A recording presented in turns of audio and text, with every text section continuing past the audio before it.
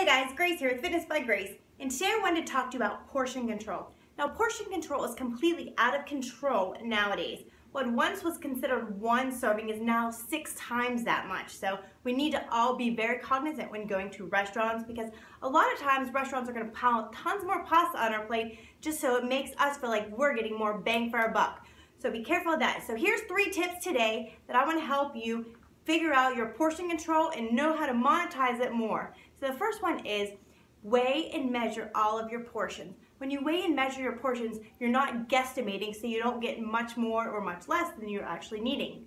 The next one I want to talk to you about, number 2, is make sure next time you go to a restaurant, you get pasta or anything like that, ask for a to-go container immediately. That way you can take half of your portion, put it in the to-go container, then you can have that when you go home, so you're only getting half of that portion because it's usually 6 times anyhow.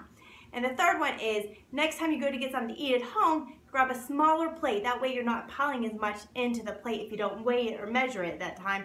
So you're setting yourself up for success from the beginning. So have a great day. Use those 3 amazing tips, and I will see you in the gym.